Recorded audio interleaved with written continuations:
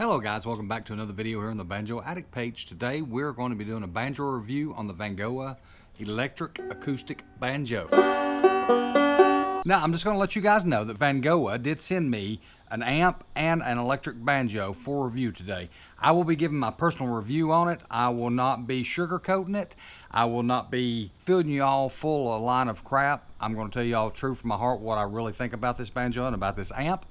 With that being said, let's get started. First of all, guys, I want to talk about the amp they sent me. This amp is a heavy-duty amp. It's a pretty heavy amp. It's got an MP3 hookup for your phone. It's got Bluetooth to hook up to your phone. It's also got a hookup for the electric banjo. It has reverb, bass, treble, all the gain. It's got a line 1, 2, and 3, guys. It's got a hookup for your, of course, your electric banjo, electric guitar, whatever you would like to play with this. It's got more power than I really need personally. It's a loud amp. It's a 40-watt amp, which don't seem like much, but it's got the boost behind it, guys, to make some noise. We'll plug it up in a minute and I'll let y'all hear it, but this is a nice speaker. I've used this thing with my phone to play music on, which is excellent. It's got an excellent sound quality. There's no buzzing. It sounds crisp and clear. It's a very nice amp. But we will play with it in a minute. I will hook it into the banjo and let you all hear what it sounds like with the banjo here in a minute. Now, all the things that come with the banjo, guys, the things that you would expect to come with the banjo. It's got a banjo carrying case, a gig case, I guess you could say. It's not a hard case. It's a soft case, but it's got a lot of padding in it. It's a really nice, actually, case. It's got their logo on the front. It's almost like a what do you call it? A backpack that you carry. You can put it on both arms. You can put it on one and carry it, however you want to do. The stitching on it's very nice, and it's got several pockets to hold different things in the carrying case. They do send it, guys, with 3 picks, a thumb pick, and 2 finger picks. They're all plastic picks, all 3 of them.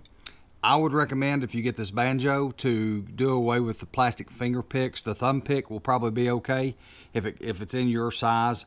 You can play with the thumb pick. It's perfectly fine. There's nothing wrong with it. The other 2 picks, I've just never had luck with plastic finger picks because you can't never get them things to get on your finger right, and they never sit on there right for some reason.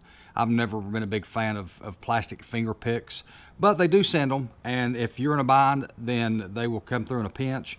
But I would recommend, if you don't have them, to go out and get you some decent finger picks. If you are interested in what finger picks that I do use or recommend, I got a video. I will post it up here, a link in the top. If you want to click on that link, it'll take you to that video. They send you strings, guys, an extra set of strings, which is always nice to have. They send you a tuner, which is a really nice tuner, actually. I tested it against my tuner and against my ear. Very accurate tuner. Nothing wrong at all with this tuner. You could use it for a long time.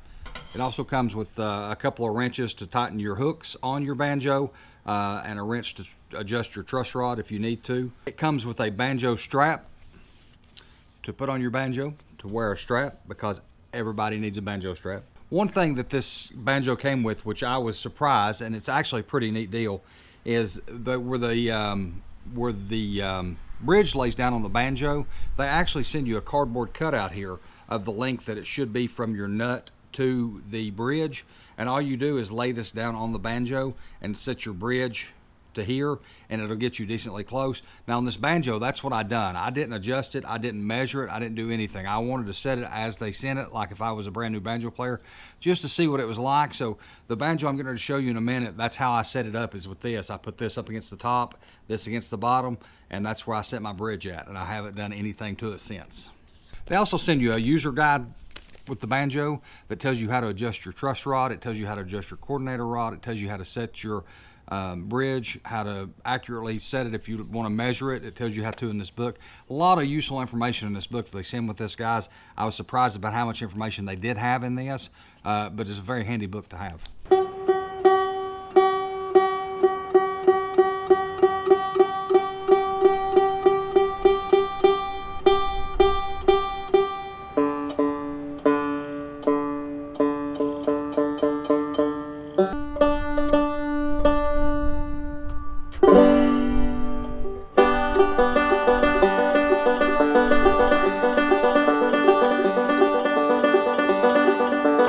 Now let's talk about the banjo a little bit, guys. Like I said, I put the banjo together. I set my bridge with the piece of cardboard they send with you to show you where to set your bridge at. It also tells you how to accurately measure your bridge in the user manual. I just put the bridge on. The only thing I had to do on this banjo, guys, is I had to adjust the truss rod in it when I got it, because once I put it all together and got it tuned up, it had a buzz, and so I adjusted my truss rod because the neck had a little bit of bow to it, so I had to adjust the truss rod to get that out of it, and it took the as you can tell, it took the buzz right out of it. I haven't accurately done my capo with this string and pushed down on this string and checked the 7th string for my 10,000ths gauge yet. I'll probably end up doing that. The banjo plays really nice. The neck feels nice as far as working up and down the neck with it. I've played with this thing for about 2 weeks, guys. Everything on it seems to be in order as far as working and in good condition for a banjo, for a beginner banjo. This banjo also has geared tuner pegs on it, which is a great tool to have when you're trying to tune your banjo. It keeps the strings in tune a lot better. I've had this thing for about 2 weeks now playing with it, and I've had to adjust it here and there, you know, as far as tuning, which any banjo you would, but it's kept its tune very, very well. But the banjo comes with 24 hooks around the pot assembly, which is nice because it not only is it more tension around the hoop and more adjustment when you're trying to tighten the head of the banjo down if you're wanting to get that pop, you know, on the head of your banjo. It gives it more of that look of an upscale banjo with a lot of hooks on that. Where more of the cheaper ones, you see the less hooks on there. That's where they try to save their money at, is on the hooks. Where these banjos, they don't. They put all the hooks on there, as far as I can tell.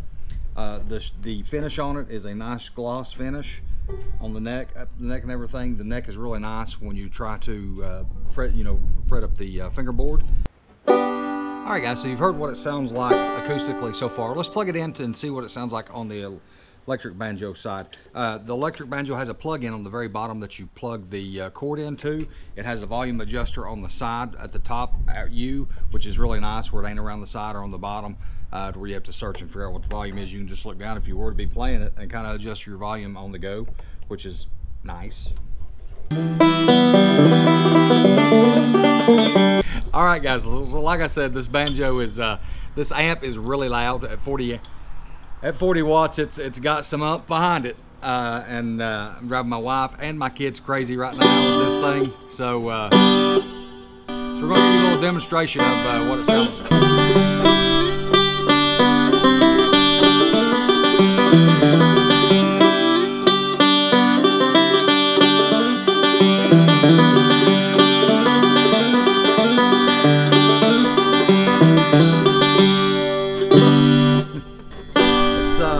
It's got some ump behind it. Oh shit, you scared the hell out of me, Daisy. I thought you was over next to your mother.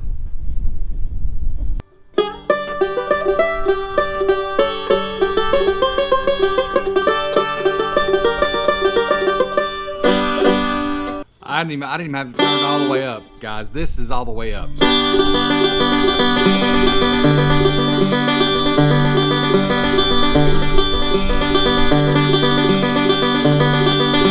So as you can see, this thing's got plenty of backbone to play pretty much whatever you want to play, wherever you want to play it at, with the volume. It also has several lines in where you can plug in a microphone if you want to sing and play this at the same time. So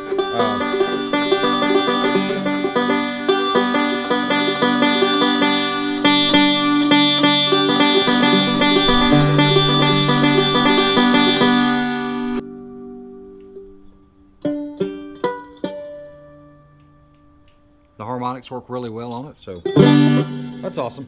But anyways, guys, this is from what I can tell and what I've played with it so far, this is a perfectly good banjo for a beginner, especially at the price point that they're selling these banjos at. You can get these banjos on Amazon. At the end of this video, if you want to check down in the description, I'll put a description that has a discount code for these banjos and the amp. If you're interested in buying one, no pressure, but there will be a discount code down in the description. Check them out, guys. VANGOA Banjo on Amazon, and I don't think you can go wrong with it, especially as a beginner banjo. Thanks for watching. We'll see you next week.